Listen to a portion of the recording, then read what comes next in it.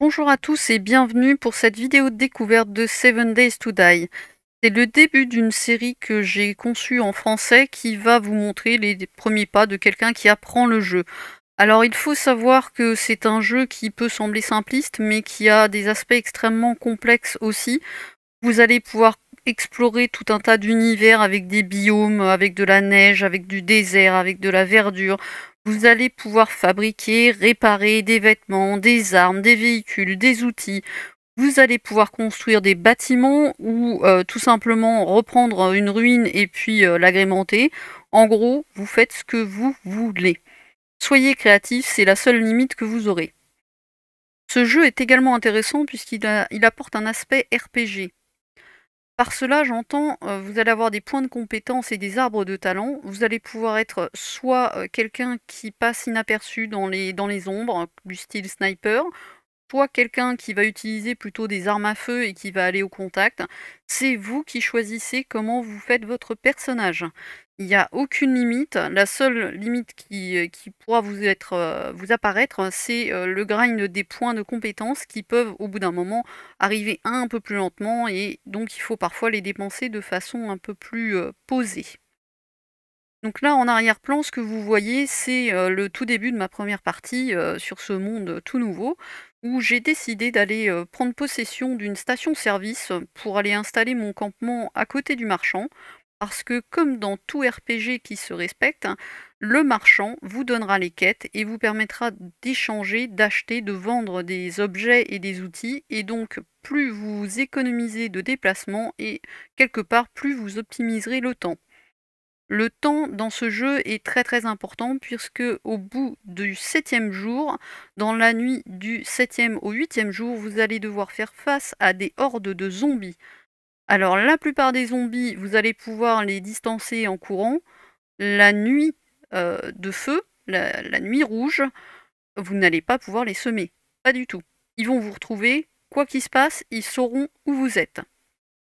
C'est pourquoi, dès le départ, il est bien de commencer à installer son campement et à se faire une base en se disant que très bientôt, on va devoir combattre des hordes de zombies qui n'auront qu'une envie de nous dévorer. Donc ici, vous pouvez voir que j'ai commencé à installer mon feu de camp et mon sac de couchage. Le sac de couchage est l'endroit qui est crucial pour vous au départ. Si vous vous faites tuer, c'est là que vous réapparaîtrez.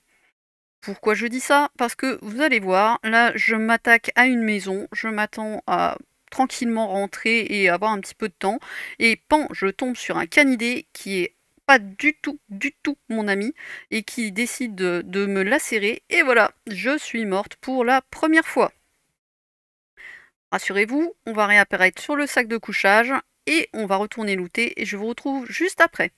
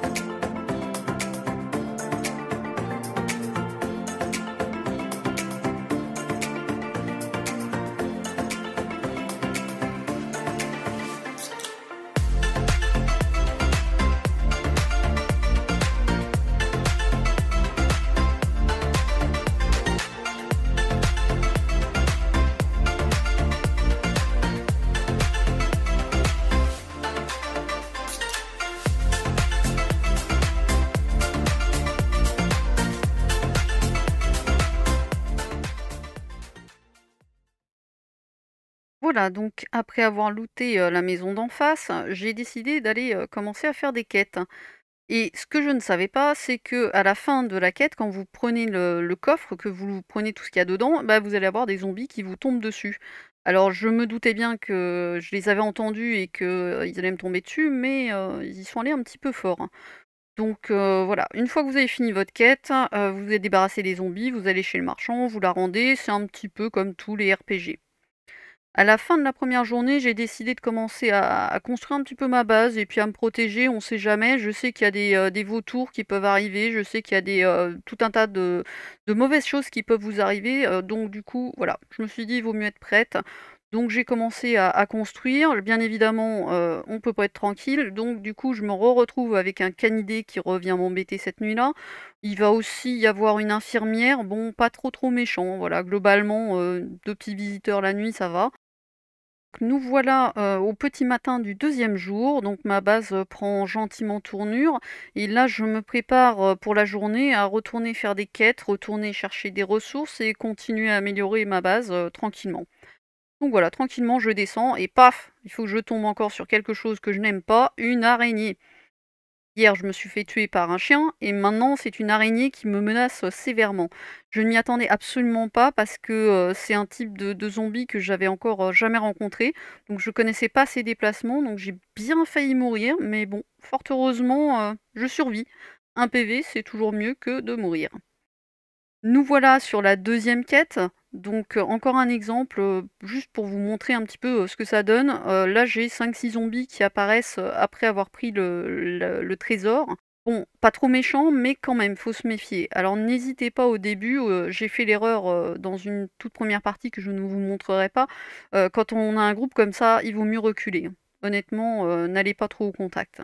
Donc on retourne chez le marchand, on va lui rendre la quête, récupérer la récompense, en prendre une autre pour pouvoir aller la faire éventuellement dans l'après-midi, si j'ai le temps. En sortant de chez le marchand, je me dis: «Bon, il y a une petite maison, tiens, on va aller voir ce qui s'y passe». Là, j'essaye d'être assez discrète et surtout de ne prendre aucun coup parce que si vous regardez bien, j'ai déjà pris des coups, aujourd'hui, c'est bon, quoi. On va essayer de pas mourir, une deuxième fois, dès le deuxième jour, quoi. Donc tranquillement, je me défais du zombie qui était là. Je me méfie beaucoup parce que, on les entend pas toujours et des fois ils sont cachés dans les placards ou quoi. Puis finalement, bah, je m'aperçois qu'il y a pas grand monde, donc on va looter tranquillement. J'essaye, si je peux, de récupérer, une marmite, pour faire la cuisine, et puis tout un tas de petites choses, utilitaires. Parce que au début, en fait, on le sait pas, mais, il faut quand même, des accessoires pour cuisiner. Il faut, un certain nombre de provisions d'avance parce que ça part très vite. Vous allez avoir soif dans la journée, vous allez avoir faim et résultat des courses, si vous n'avez pas bien prévu et ben vous allez vous retrouver, à court de nourriture. Donc là, tranquillement, on finit de looter la maison, les petits placards, tranquille. Maintenant qu'on a fini de looter, on est parti faire la troisième quête et on creuse et encore et encore. Et au début, on aura beaucoup de quêtes où il va falloir aller creuser, ce qui est très bien puisqu'on va récupérer des ressources, pour pouvoir construire des blocs de pierre. Donc, une fois retourné chez le marchand, là, on va aller voir s'il n'a pas des petites choses, utiles, pour nous, dans la construction de notre base ou des armes, ou des outils. J'hésite longuement entre la bicyclette et puis les antidouleurs et puis finalement je commence par les antidouleurs, c'est quand même le plus logique pour assurer ma survie. Là, je vais regarder tranquillement ce qu'ils proposent à la vente.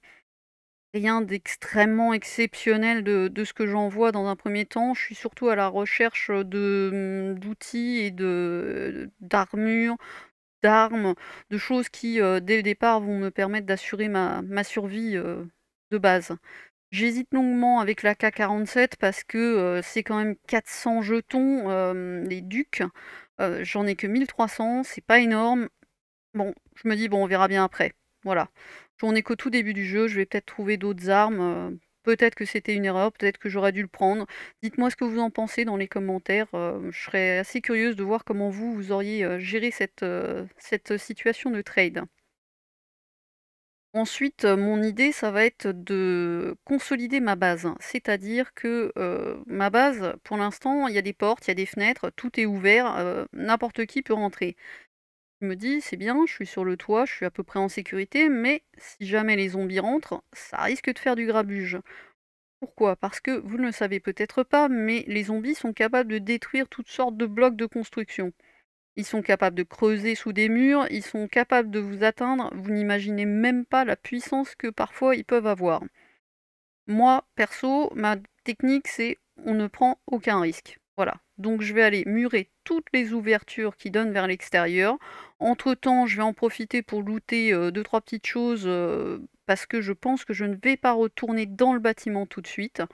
Je sais pas encore comment la base va évoluer. À terme, elle va peut-être, je vais peut-être exploiter la partie inférieure, mais aucune idée pour l'instant. Donc, je préfère condamner, récupérer ce que j'ai besoin là tout de suite, et puis on y reviendra probablement un petit peu plus tard.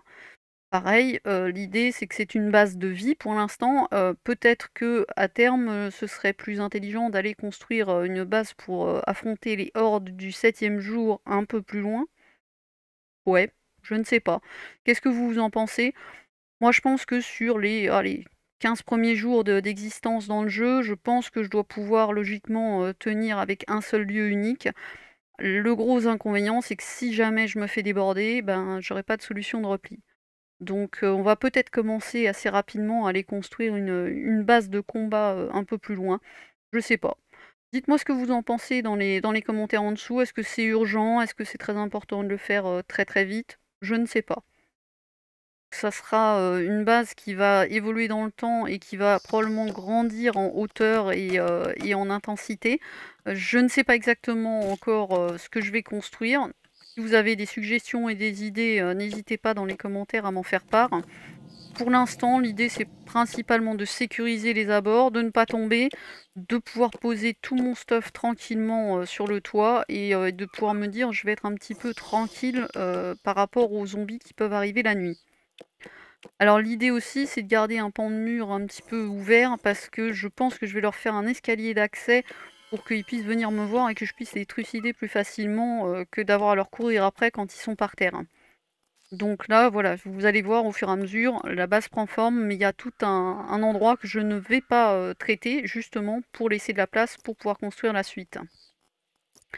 Alors voilà, on arrive sur la fin de cet épisode. J'espère que ça vous aura plu sur ce premier épisode. Je n'ai aucune seule envie, c'est de partager ce jeu, cette passion, ce plaisir que j'ai de jouer. J'espère que vous aurez passé un bon moment. Si vous voulez en voir plus, n'hésitez pas à vous abonner à la page. Il y a également des vidéos en anglais où je suis sur ce jeu en coopératif avec 2 amis. N'hésitez pas à les consulter. Donc voilà, c'est la fin de cette deuxième journée, le tout début de la troisième. Et je vous souhaite une très très bonne journée. Je vous dis à bientôt pour le troisième jour.